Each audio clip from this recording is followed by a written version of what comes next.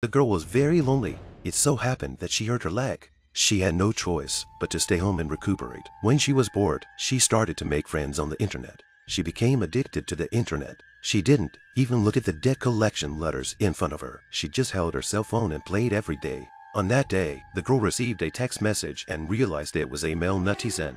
Knowing that it was a man, the girl smiled and chatted with him. Pink felt that the other side of the humor and sense of fun, so they talked about their own aspirations for the rest of the night. The next day, Pink wanted to call him, but the phone didn't work.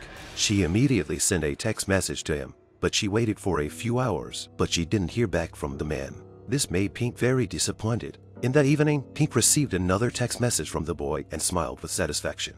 Pink tried to chat with him on social media, but the boy said that their place is very backward and there is no computer at all. He also said he had been lying at home for 100 days and was very lonely. Pink sympathized with him because she had been lying at home for 100 days too. She feels the same way. She said the boy could talk to her when he was bored. After some conversation, the two of them got to know each other better. The boy offered to swap selfies. Pink immediately agreed, but when Pink sent the photos to him, he sent back a photo of Pink. She was surprised and felt that the boy was playing a trick on her.